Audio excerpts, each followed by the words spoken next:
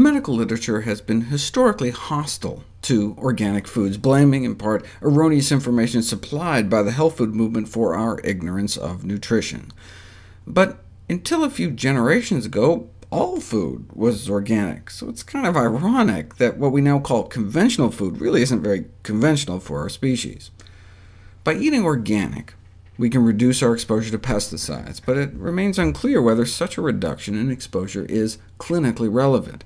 I talked about some of the test tube studies comparing health-related properties of organic versus conventional foods, higher antioxidative and anti-mutagenic activity, as well as better inhibition of cancer cell proliferation.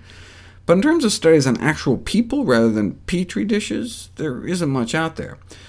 Why can't you just compare the health of those that buy organic to those that don't?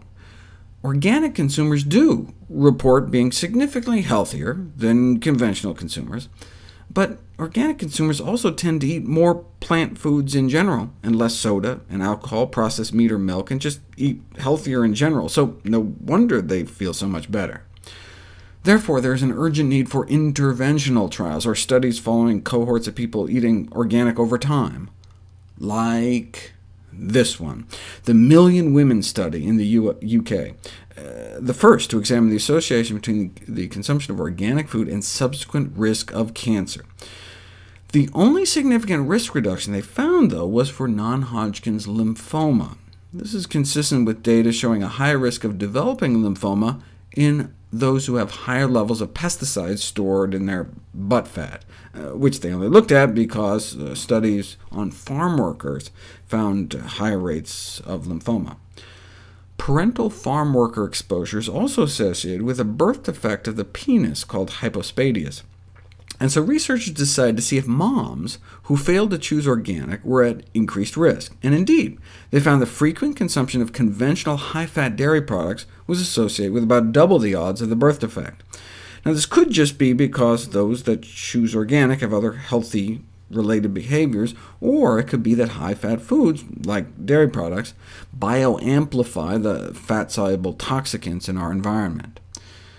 There are two other general population studies that have raised concerns. One found about a 50 to 70% increase in the odds of ADHD among children with pesticide levels in their urine common among U.S. children, and another that found triple the odds of testicular cancer among men with higher levels of organochlorine pesticides in their blood, 90% of which comes from meat, fish, and dairy, which may help explain rising testicular cancer rates in many Western countries since World War II. What about interventional trials? All we have in the medical literature so far are studies like this, showing organically grown foods provides health benefits to fruit flies. Raised on diets of conventional versus organic produce, then subjected to a variety of tests designed to assess overall fly health. And what do you know? Flies raised on diets made from organically grown produce lived longer.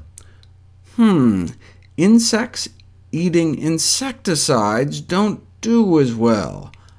Not exactly much of a breakthrough.